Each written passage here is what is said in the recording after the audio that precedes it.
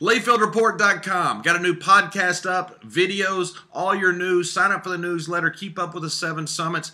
I was on a mountain the last couple weeks in Russia, and my complexion was beginning to look a lot like Sheamus. So last couple days here in Bermuda, I spent some time in the sun. As you can see, got a tad bit sunburned. But today I was indoors because I was watching my DVR tape of Monday Night Raw. People ask me all the time, do you keep up with WWE? And the answer is yes. And so I thought I would give some thoughts. The Wrestling God recap. First of all, the crazy chick angle. This hot chick AJ. Really like AJ. But remember, I broke in with the crazy chicks. We had Luna Vachon. We had Sherry Martel. We even had Jerry and Pat, who weren't crazy, but were definitely ugly chicks. And this proposal by Daniel Bryan to AJ, about as fake and phony as Billy and Chuck. Everybody knew Billy and Chuck weren't going to get married. After all, Billy was secretly wed to Road Dogg backstage. Oh, you didn't know? You better call somebody. Joking. Billy, I love you. Don't get mad. Billy gets mad. He's got a bad temper. One of the greatest tag teams of all time, the New Age Outlaws, as responsible for the Attitude Era as anybody else during that era. 2 great guys.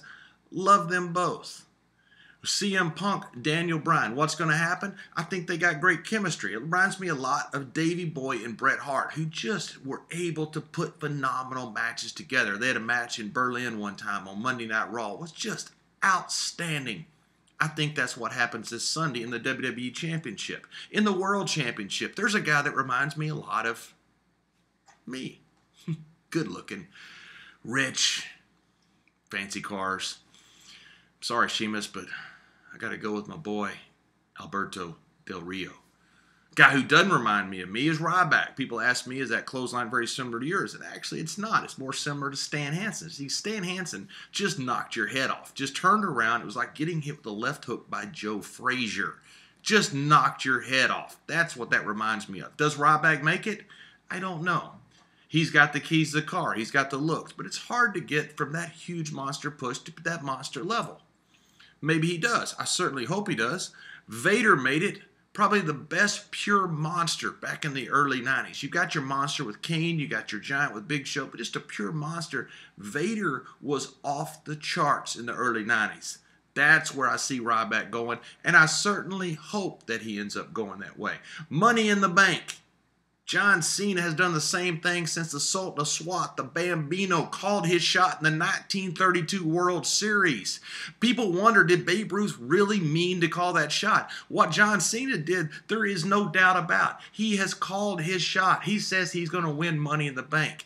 That's going to be a fun match to watch. And finally, the anonymous general manager, Hornswoggle. Hornswoggle once pulled up to a parking lot. And I was there, and I saw the parking attendant, and Hornswoggle was trying to give him his keys. And the guy was trying to figure out how Hornswoggle was driving. And he was looking around. Finally, Hornswoggle looked up at him and says, "Excuse me, I'm not happy." And the guy looked down and says, "I'm sorry, which one are you, little fella?" As a general manager, I would say that Hornswoggle is a very good leprechaun.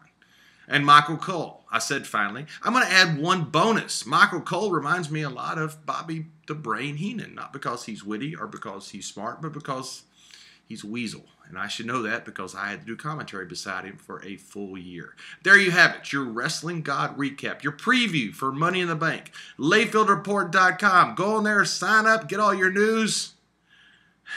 There you have it.